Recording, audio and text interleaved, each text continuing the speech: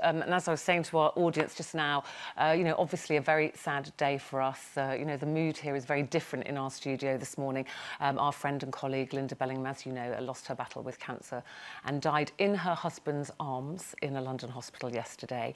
But Colin, we were saying, you know, we want this to be a celebration about Lynda as well, didn't we? Because it's very hard for us. She was such fun and so full of energy and verve. We don't want this to be too gloomy today, but we miss her so much and very sad. I miss her already so much, and it's so hard not to be sad. Yeah. And the only thing that I think will get me through the day is because I can almost feel her behind me whacking me, going, get on with it, you know, stop being sad. And because she was such a strong woman right up to the end, and brave and funny, you know. I mean, I've just finished her autobiography, her latest one, and, you know, I laughed and I cried. And these are her memoirs about the run-up to this moment. And it shines through, you know, in the whole book anyway.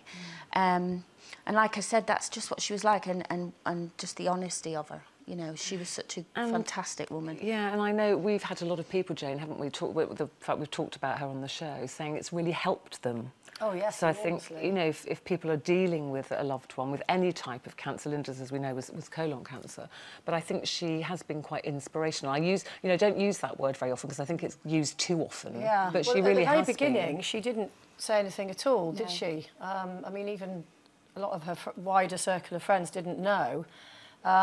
And then, obviously, when it became kind of an untenable situation, she started to talk about it and really embraced that. And I think that was really brave of her, because in the end, she sort of shared it with everybody, because it's very easy, I think, to stay contained within your family. But actually, for anyone that's going through that and the people who are left behind, that to see somebody with that much life. I mean, I didn't know Lynda, but every picture I've ever seen of her, she's got a big old cheesy grin, and that included right up to the end of her life.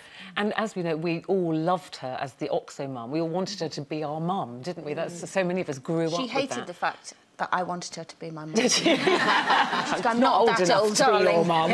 But you worked with her on the Oxo campaign, didn't you? Actually, because I'd been working with her on Second Thoughts, which was a series that my little sister Julia was in, and she played her mum, and she actually got me the job on the Oxo ads, and but that was so what you played what you were the girlfriend I played of her son's girlfriend, but that was the thing about she in a way she hated the fact that we always go, oh, you're just like my mum, cosy mum, because she wanted to, she was a very attractive woman and very saucy, hilariously funny, and she was not ready to be anyone's mum, really, was she? And also an incredible actress. I don't think she was appreciated enough for her acting ability. You know, that used to drive her mad as well, that because she adored the Oxo ads that she did, but you know, she used to say, I'll be remembered for that and lose them in, not any of the acting she'd done, and she'd flare up about that sometimes, because she was amazing. I remember once, I can't remember what it was, a costume drama, and I was actually nannying for her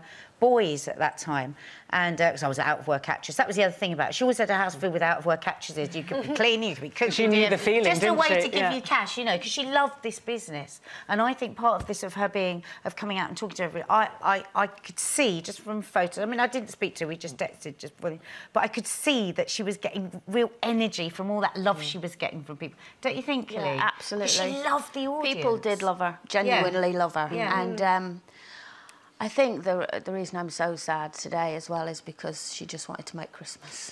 Well, do you know, we all said that. The first thing I thought when I heard that was, you know, oh, how awful for her family. And then I thought every interview I saw, and, you know, and we're going to be showing ours soon, and she talked to you about it, I know. She kept saying, I just want one more Christmas with my family, with my boys.